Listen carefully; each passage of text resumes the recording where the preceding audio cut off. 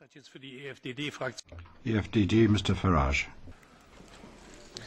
Well, Mr. Barroso, 10 years we've been trading blows in this Parliament, and indeed I'm the only person on today's speaker list that was involved 10 years ago. And I found you, I have to say, for the vast majority of that time, very civil, but often bemused by what I've had to say and by events in Europe as they've unfolded. In fact, I remember the first speech I gave. You presented your new Commission, and I pointed out to you that your nominee from France, Mr. Jacques Barrot, was in fact a convicted embezzler who had received a 2-year suspended prison sentence and been barred from public office.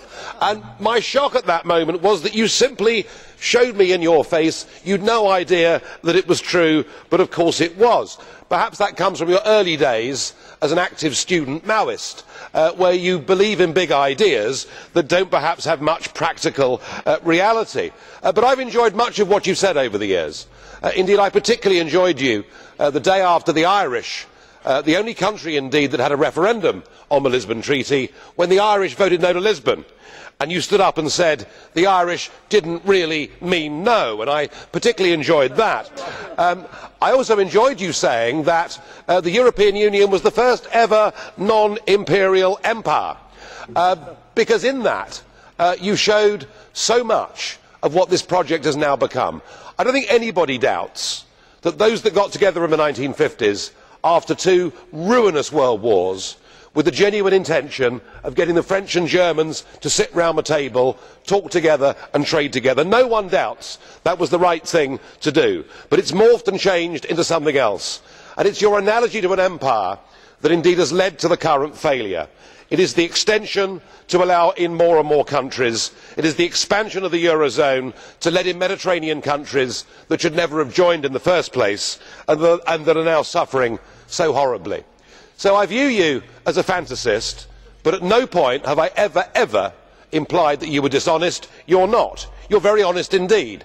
I remember you telling Martin Callanan, who led the Conservative group here for some time, as the Conservative Party under David Cameron's leadership became more Eurosceptic with each British parliamentary by-election, and you telling Martin Callanan, look, don't try and be like UKIP, because actually the voters will go for the real thing, and you were right, we won the European elections.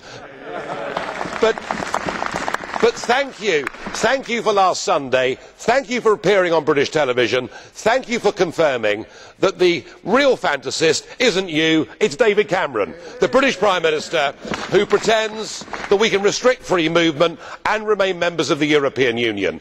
You made it clear that he was wrong, he was deceiving the British people, and you made it clear that you were the boss and not him. And for that I thank you and wish you a very happy retirement indeed.